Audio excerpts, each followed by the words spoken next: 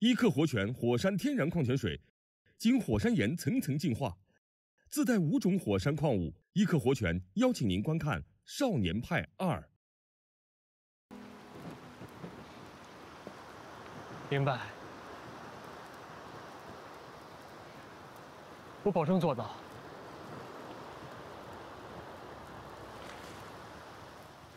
好，那我宣布，你的过去过去了。我们都爱喜之郎，快乐来！喜之郎体弱果冻。苗苗，其实不是我弄丢了你，而是我弄丢了我自己。那个时候我生病了，就算拼尽全力，也不能靠近你一点点。所以这次换我来。我引导你采访我，暗示你我的情况，让言语底告诉你我经历过什么。等一下，那我拔牙也是你授意的？我对天发誓，那是他临场发挥，不是我授意的。总之，我已经准备好了，坦然地面对你。希望你给我一次机会，让我弥补这一切的机会。你眼前这个游手好闲、一事无成的前3一，正朝着你一步一步地迈进。你是打算向我走99步吗？不，这一次不止99步。你退一步，我就多走一步；你退100步，我就跑过去。如果说生病的人，世上的一切都没了欲望的话，而我的信念就是你。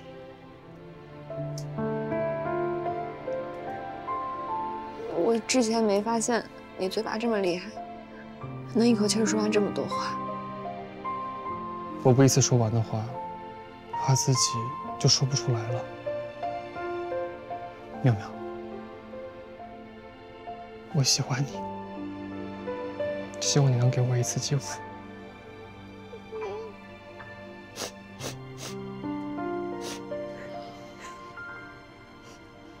我是不是又搞砸了？没关系，我等你。哎，你别说了，我不喜欢听这些。那你喜欢听什么？我的信念只剩你了，我喜欢你。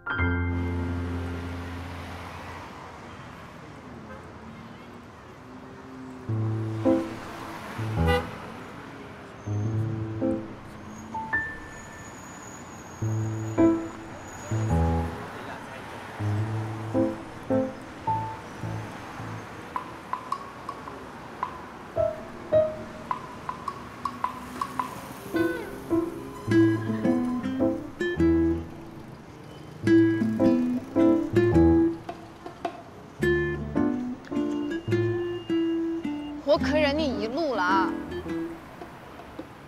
前3一同学，我现在是你的女朋友，女朋友你懂吗？那你这走一路，你都不知道牵我手，你还揣兜里，咋？你这兜里热，拿出来2块2块是吗？也不热。你还插进去，你这手该放哪儿？我。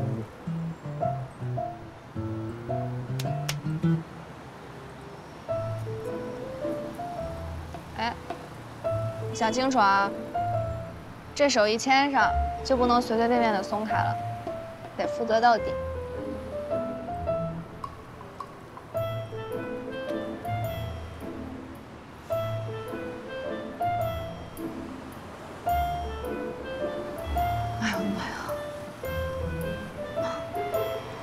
是你家真是太远了，这一路走回来累死我了。我倒是希望还能再长一点。你可别再长了，再长我这小细腿就扛不住了。现在这腿酸的呀，我都不知道我晚上还能不能睡得着觉。没事儿，你回家泡个脚，可舒服了，然后就能好。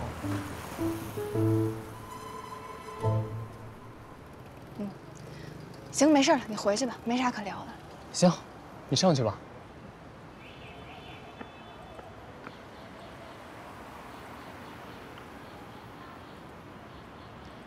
你解释一下，你这让我怎么上去？不是你刚说的吗？牵上了就不要随便放开。哎，我刚点播一句，你就给我怼回来是吧？啊？我舍不得你。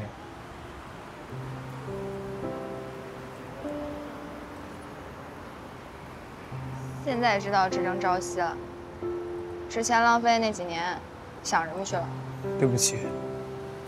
啊，我就是皮了一句，你不许破坏气氛啊！往事不可追，我们呢就珍惜好未来的每分每秒，好吗？行，我答应你。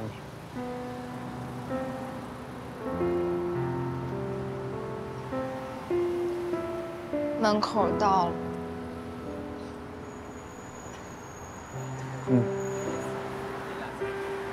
那你上去吧。那我放手吧。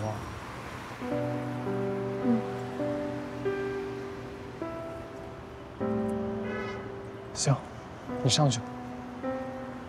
你也走吧。那我走了。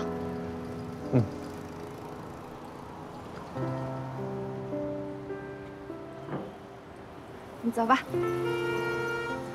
我回去了。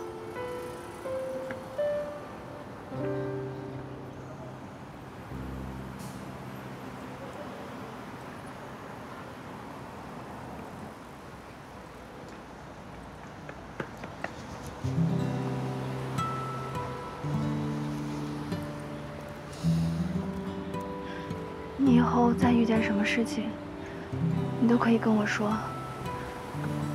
我会永远支持你，相信你。就算我不懂，我不明白，但我还会站在你那边的。所以，以后就由我陪着你一起扛。你不要一个人再逞强。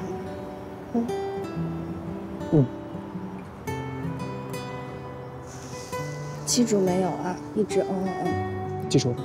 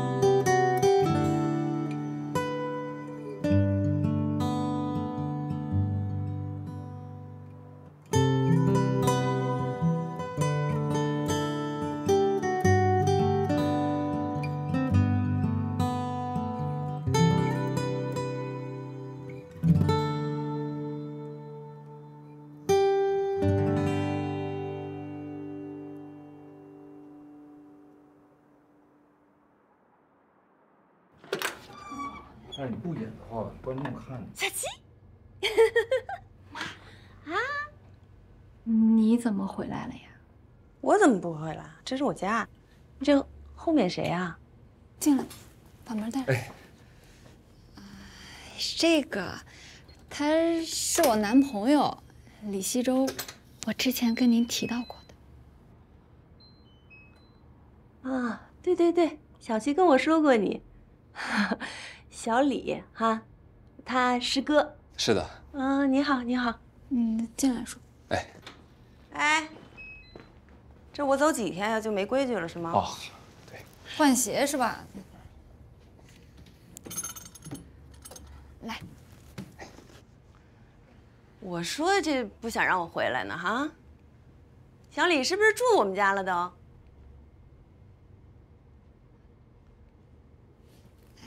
妈，你说什么呢？那个西周他是不放心我，送我回来的。哦，那谢谢你啊，小李，你是这么晚了还送他回来？哎呦，那时间也不早了，阿姨就不留你了，那你也早点回去吧。啊。妈，我再跟你说一遍啊，他是我男朋友，他一直对我很好，在专业上也帮了我很多。他跟我一起在江州画卷排浮士德呢，他是为了我才来的江州。我知道啊，还用这么强调吗？他是你同学，是你师哥，这师哥照顾师妹，这不是你们学校的传统美德吗？挺好的。哎，小李啊，阿姨谢谢你啊，谢谢你这么长时间对小七的照顾，阿姨非常感谢，谢谢。这是我应该做的。那时间也不早了，阿姨，我就先回去了，您早点休息吧。那阿姨就不留你了，好吗？好。阿姨有机会请你吃饭。谢谢阿姨。哎，小七，那明天见。怎么那么没礼貌呢？快送送同学去。阿姨再见。哎，再见，路上小心点儿。哎，那你先回去吧，路上注意安全。别跟你妈吵啊！听话，我先走了。你路上小心啊。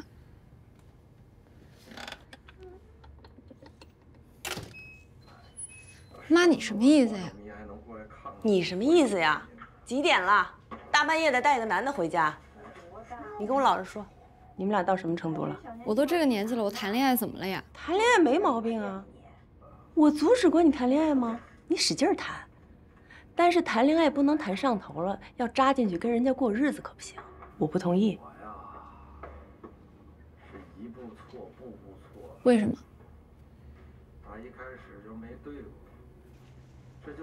你跟我说，他怎么送你回来的？走回来的吧？有车吗？有房吗？有存款吗？什么都没有吧？就他这样的人，你要是跟他在一起生活，苦日子在后面呢。我告诉你，我坚决不同意。可是他是为了我才来的江州，他对你女儿好，你还不满意吗？幼稚，我就瞧不上他这一点。他对你怎么好了？一个大老爷们儿，一点事业心都没有，天天围着你的屁股后面转，他有什么本事啊？他现在喜欢你，所以对你好。他改明儿不喜欢你了呢？他喜欢别人就会对别人好。今天怎么对你，明天就可以怎么对别人。我说你是不是脑子笨呢？妈妈不是给你说过吗？这个世界上，唯有对你好和喜欢你，是最靠不住的东西。所以就只有钱靠得住。是。您不就嫌弃他不是个富二代吗？妈妈就认识一个很优秀的富二代，剑桥大学毕业的，爸爸是科技公司的创始人，妈妈是个艺术家，拉大提琴的，在国际上都很有名，非常非常有教养，非常优秀。那跟我有什么关系啊？你喜欢你自己去找。怎么跟妈妈说话呢？哎，先去洗澡了。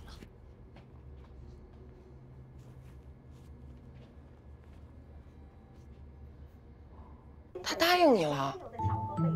你的意思是你们在一起了，确认关系了，谈恋爱了？你咋比我还难以置信呢？是的，我们在一起了。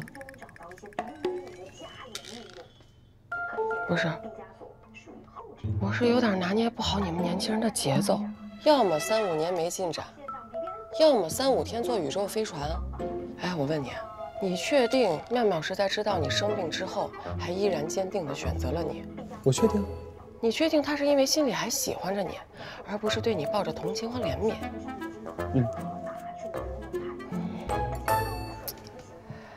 三爷，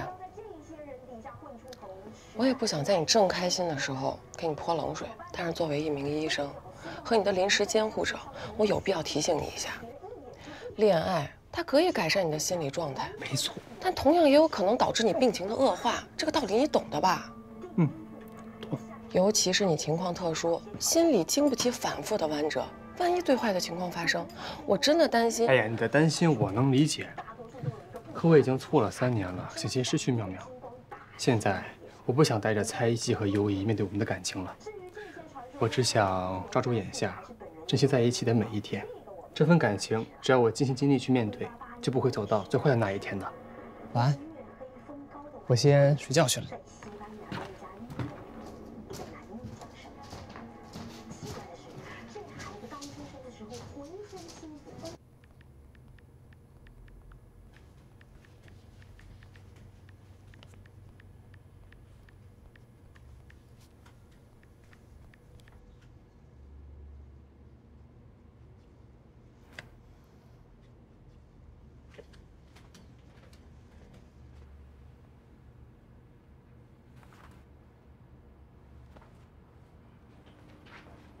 妈，你从哪儿弄来这个的？我的朋友都买不到这个。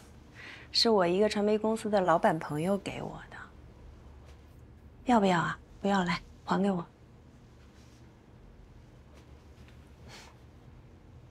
还有吗？可以再要一张吗？得寸进尺是吗？嗯，妈妈的脸可不能再刷第2遍。赶紧洗澡去。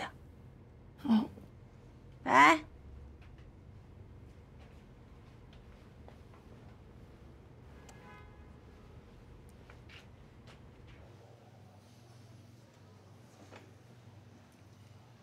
阿姨人脉确实厉害，居然弄到了 VIP 票。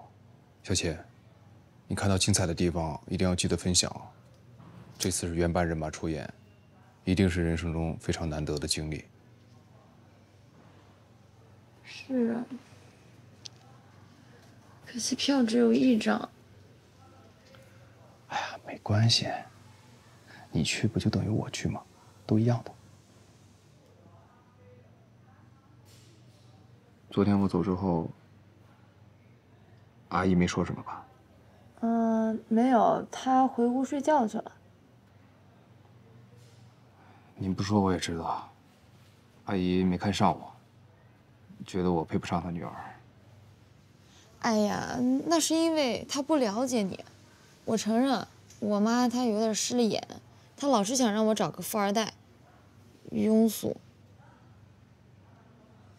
富二代没什么不好，能让你生活富足，衣食无忧，没有负担的去追求梦想。天下没有父母不希望自己子女好的，他这不也是为你打算的？你什么意思啊？你是支持我妈的决定，然后我们俩各奔东西，是吗？我怎么舍得把你让给别人？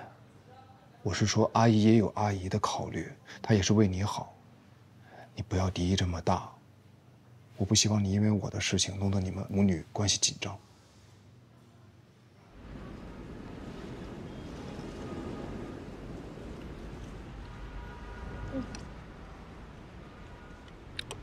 哎，阿姨又回来了，那我改天得去拜访去。你别浪费时间了啊！你产业规模还提不起阿姨的兴趣。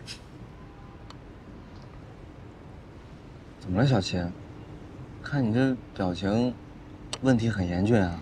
哎，我妈那天碰到西周送我回来，对西周各种瞧不上，叨叨了1个晚上，我脑袋都要大了。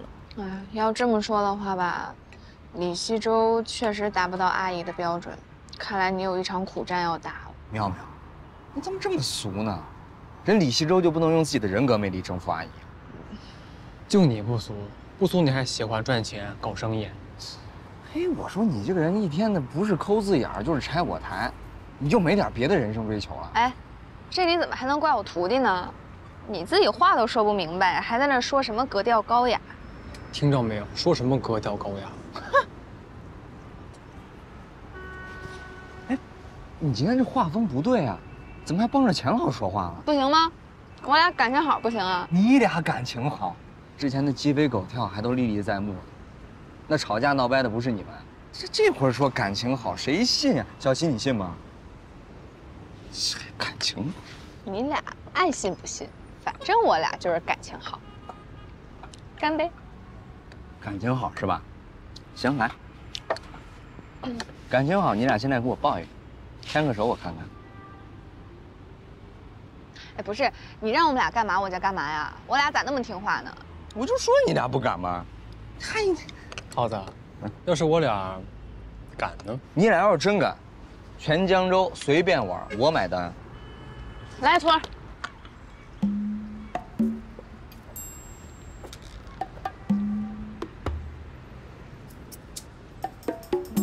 你俩这为了打赌，还真是够拼的呀！他俩拼啥了？哎，这谁不会啊？有本事你俩就大声说我爱你，大声的那种，敢不敢？你怎么还变本加厉呢？啊，得寸进尺啊！我家赌注呀，我再加一顿饭。你是天号小厨？不是天号小厨，全江州的餐厅你们随便挑。耗子，他俩可舍得黑你啊！你想清楚，得花一大笔钱呢。小齐，你不懂，我就看看他俩的下限在哪儿。这个赌我必须赌。来，耗子，本不想你破费的，是你自找的。我不缺钱。妙妙，你爱我吗？哎，大点声，大点声，大点声。钱三一，我爱你。我也爱你，林妙妙。不是，你俩为了吃，脸都不要了。耗子，你是不是傻呀？这俩人分明是背着我俩在一起了，在这撒狗粮官宣呢。哎，不是，你俩真在一起了？哎，说好了，份子钱还有这个赌约不能合二为一。签了，还预备役联盟呢，调对了我都不知道。恭喜你们俩啊，终于拨开云雾见月明了。磨叽了这么多年，终于修成正果了啊！正果嘛还差得远呢，我们这才刚刚开始。不过以我不多的人生经验，依然可以预见未来我们还有很多坎要迈，说不定什么时候就栽哪个坑里了。那我一定盯在你下面，不让你受到伤害。钱郎，你变了，我真的很痛心。你跟妙妙学坏了，你开始套路我，亏得我还跟傻子一样，哎，帮你出主意想办法呢。你别太在意啊，耗子。虽然呢，我也承认你是有点傻，但是妹妹我开心这件事情是值得的。这是人话吗？我同意。我也同意。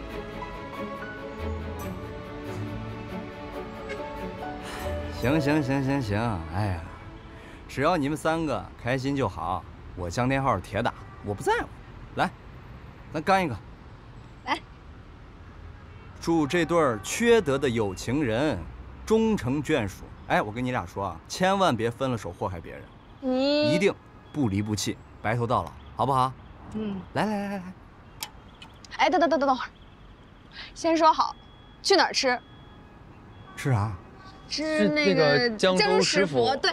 什么叫江州食府？你别给我装傻啊！我们大家都听见了，小七也听见了。我听到了。哎呦，不就一顿饭吗？我现在订。这天天套着我，就得盯着他。差这点钱。喂，江州食府吗？啊，我订个婚宴，孩子结婚。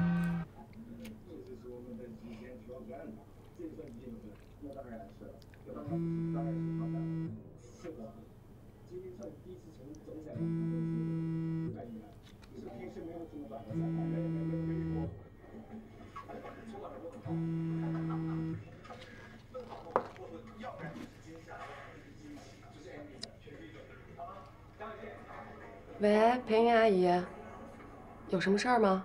哎，燕子，我就是比较担心三一。我这段时间一直给他打电话、打视频、发信息，他都不回。他现在什么情况啊？啊，他已经睡了。他状态挺好的。也稳定了不少。阿姨，你不用太担心。你跟我说实话，是不是最近有什么反复啊？他现在好多了。那医生怎么说呢？换了新药吗？还是说有什么新的疗法？要是他最近状态好多了，是不是可以回来继续他的学业了呀？阿姨，他最近状态刚好了一些，不建议这个时候给他另换一个环境，还是暂时留在江州观察吧。行，你是专业的，我肯定得听你的。那你方便的时候跟三一说一下，让他给我回个电话好吗？如果想成为容积金的安宁志愿者，需要经过一段时间的培训。那么预备的志愿者需要经过10天左右的时间，临床志愿者需要经过3到6个月的时间。你的手是冬天里的太阳，融化了我。如果想成为容积金的安宁志愿者，需要经过一段时间的培训。培训的第一个步骤，那就是完成一个1+4选1的新手任务包。1就是完成一个必填的表格，4就包括读一个故事、看一部电影、第13张明信片和一个宣传的策划。我们会通过组长把这些任务发给大家，大家在10天之内完成之后，就可以成为我们的预备志愿者，进行志愿服务了。年无期不曾相忘，你是我心灵的目光。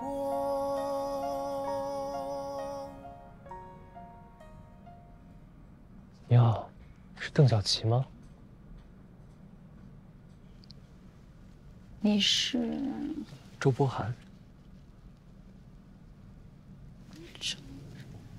我俩认识吗？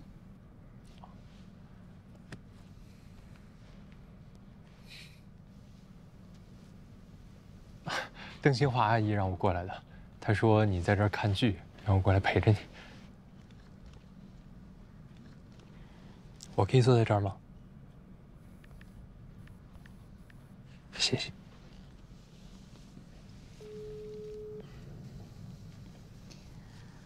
喂，妈，你套路我是吧？你骗我来？喂？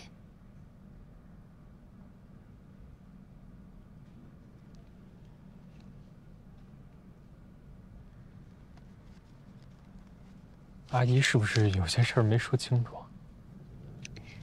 周先生，你好。虽然现在说这个话有点不太合时宜，但是我必须要和你说清楚。首先，是我妈妈骗我过来的，我本人对你没有任何其他的想法。其次，我是有男朋友的，而且我跟我男朋友感情非常好。最后，周先生，如果你也很忙的话，我不介意，我们现在就结束这次会面，然后咱们各忙各的。抱歉，我说的话也许过于直白，如果冒犯到你的话，请你原谅我。我明白你的意思，但是我没觉得你哪儿冒犯到我，我反倒是觉得你的坚定果断给我留下了不错的印象。既然都来了，不如就把戏看完吧，毕竟是芝加哥呢。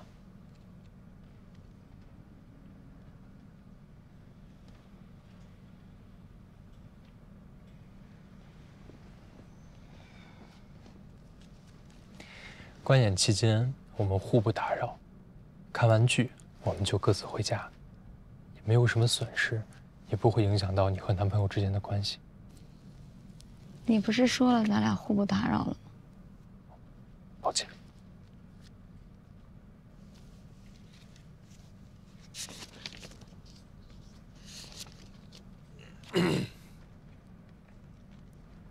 我听邓阿姨说你是话剧演员，在拍《浮士德》是不是？《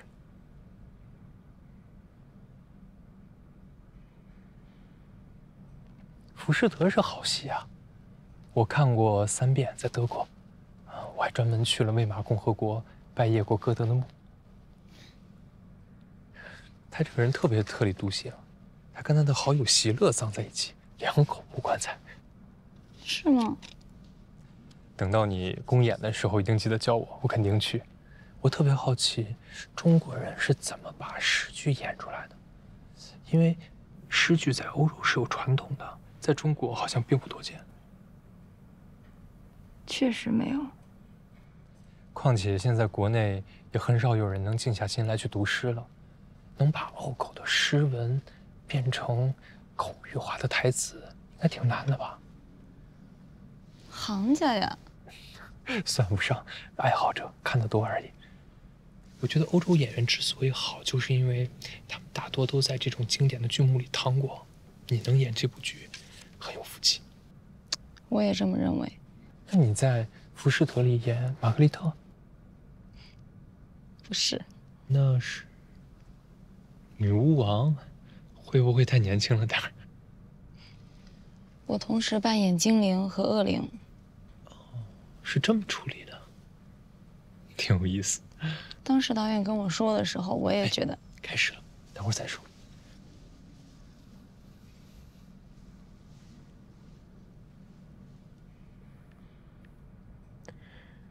公演的时候告诉我一声。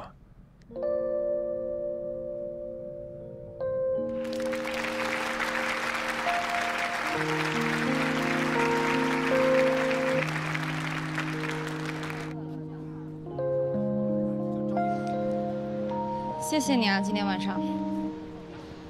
你想不想知道你去洗手间那会儿都有什么精彩剧情啊？当然了。你饿了没有？咱们去吃宵夜吧，边吃边聊。不用麻烦的，我晚上吃的少。行了，心里别有负担。这事儿呢，不是你妈安排的，你就当是陪我吃个饭呗。我给你来个精彩片段大赏。太晚了，我也不想跑远了。哦，不远，旁边就是100米之内。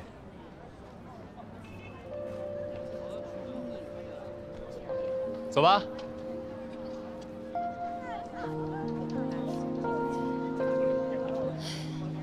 你看看你想吃什么？我不用麻烦你，看着点吧。那我就不客气了。那要2个鸽子汤，鸽子汤行吗？然后要一个这个吧，要一个青菜。今天凉拌牛肉不错，要不尝尝？凉拌牛肉就算了吧，有没有热水？倒2杯热水就可以。好，谢谢。谢谢你啊。又谢谢，你今天都谢谢2次了，一会儿说不定还有第3次。为什么？因为你今天错过了最精彩的一段戏。你看没看过那个《玻璃动物园》？当然了，我最喜欢田纳西·威廉斯了。那个戏里面有一场戏，它的舞美设计就是把小动物们用绳索吊起来。这次芝加哥里的那个6个女囚那场戏，他们就是把监狱分成了6个部分，然后也用绳索吊了起来。但是他们的所有的作案过程呢，都是用电影的方式投在了后面的幕布上。虽然这样的舞台和影视的结合有一点俗气，但是我觉得放在这个地方刚刚好，因为它把节奏掌控得非常好，这样就不会拖节奏，让大家看的时候可以一直保持一个高度的集中，在这场戏的所有的冲突里面。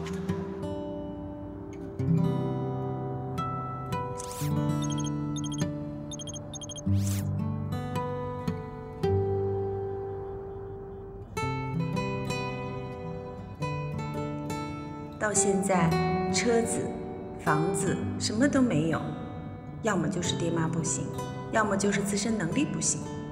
我是不会让我女儿受这个苦的。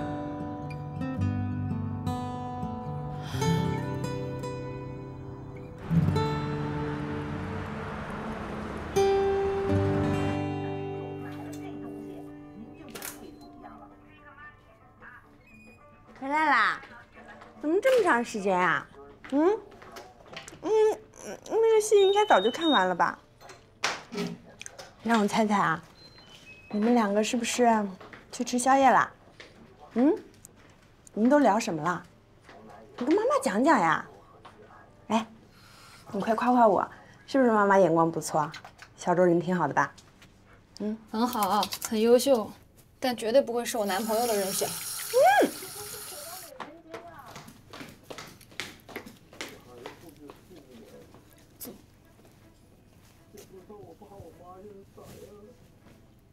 妈，我想郑重的和您谈一下我的感情问题。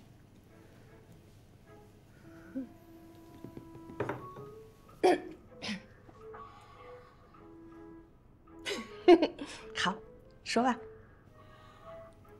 首先，您不要再给我安排相亲了啊，否则到时候我直接翻脸，咱们谁都不好看。你以为我一天闲的没事干，吃饱撑的了是吗？啊？你身边要有一个靠谱的男朋友，至于我这么操心吗？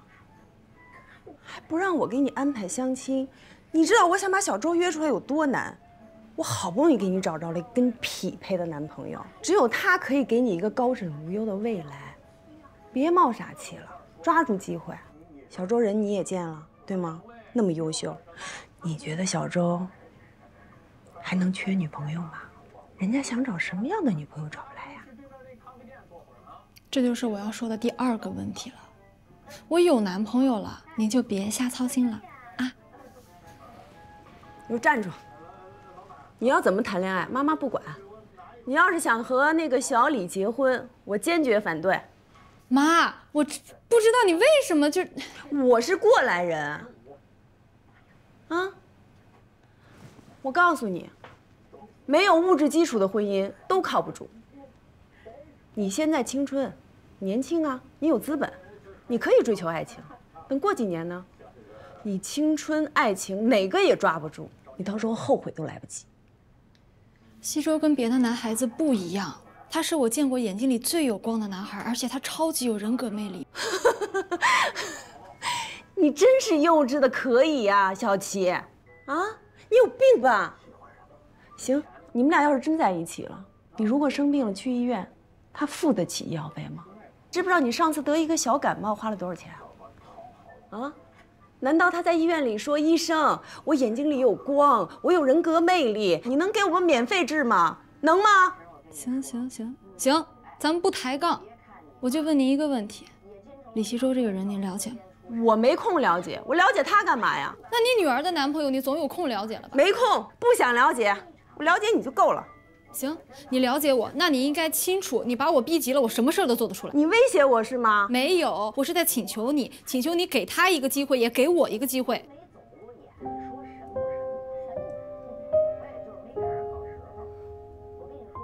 行吗？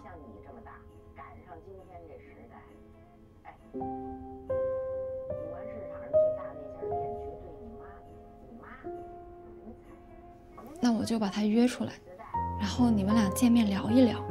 我相信您在了解他之后，一定会认可他的。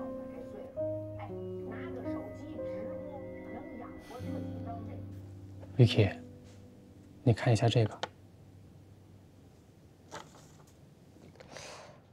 我和妙妙的第一次约会，什么意思啊？这是我列好的和妙妙的约会日程表。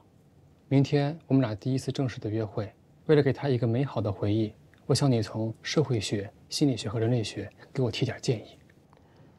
你也太看得起我了，我又不是林妙妙，提的建议可不一定有用啊。据我的观察，你对两性的心理机制和相处模式很有见解的，还请不吝赐教。那我说的你能听吗？那行吧。哎，但是万一真的搞砸了，你可别怪我啊。你不会的。这话怎么这么耳熟啊？咱们赶紧开始吧。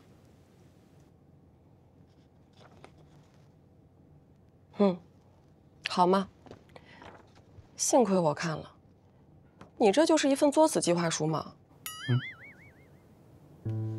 首先，我觉得第一点，按照约定时间到达约定地点，是你们两个要各自出发的意思吗？没错啊。那我建议你，还是去他家楼下接他比较好。平时上下班你都能接送他，约会的时候反而让他自己去。可他一再强调别麻烦啊！你看，咱们家、他们家还有约会地点这个三角形，从各自家出发是最节省时间的，并且能延长在一起的时长。敲黑板知识点，别麻烦了，就是别怕麻烦，一再强调，就是暗示提醒。恋爱中的女生在双人模式下，大多都是口是心非，所以说的话要往相反的方向理解。别的女生或许这样，可她不是，她可是嘴巴比脑子还快的林妙妙。那林妙妙不是女孩子吗？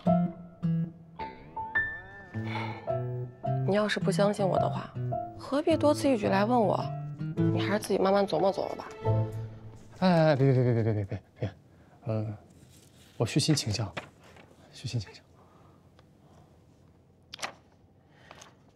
你这个表格槽点太多，咱们要一条一条说，能说到明天天亮。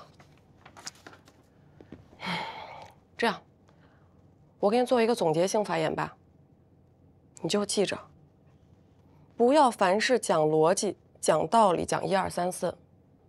你找个女朋友是用来宠爱的，不是用来辩论的。遇到事情，比起理性思考，她更需要的是感性认同、理解，积极换位。女孩子都喜欢细致入微的体贴和无处不在的宠爱。没错，有道理。我这么说吧，女孩子不是数学，是化学，重点不是解题，是起化学反应。这么说就直观多了呀。没错，我要分析一下妙妙的化学属性。